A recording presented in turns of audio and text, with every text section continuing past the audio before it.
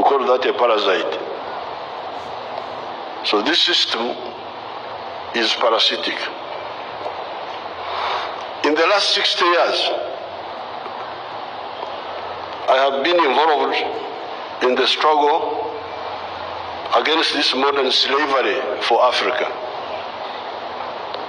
The curse of producing raw materials for cleverer people in the world to add value to those raw materials and get much more value from them.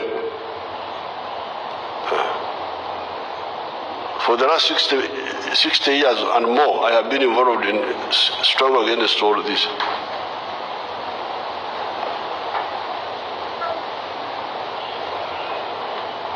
A kilogram of bean coffee of good quality may go for US dollars 2.5 billion to $2.5 a kilo of good quality.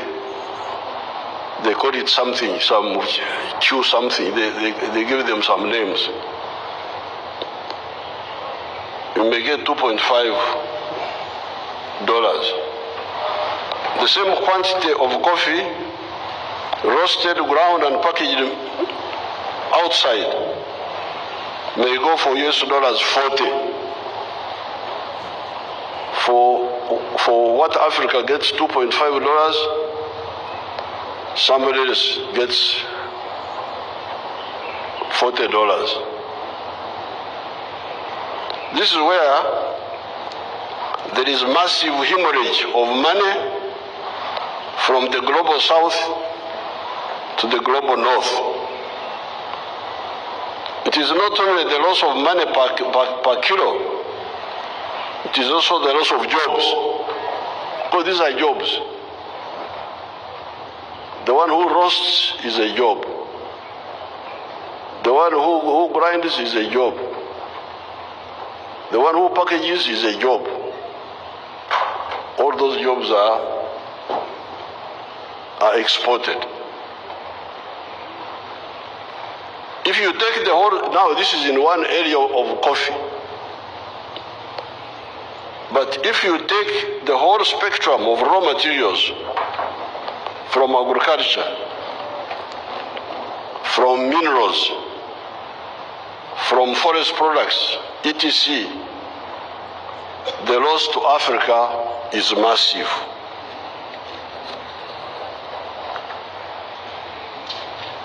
Right from the student days in our movement in the 1960s,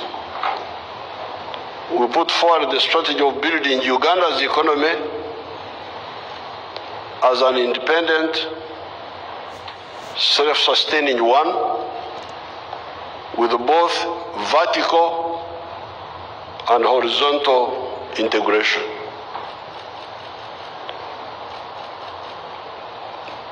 That's what we identified in the 1960s when we were part of the student movement.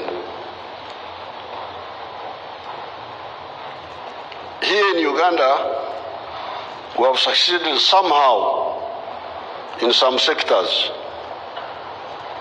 such as the dairy sector, the milk sector. Uganda now is a big exporter of milk products.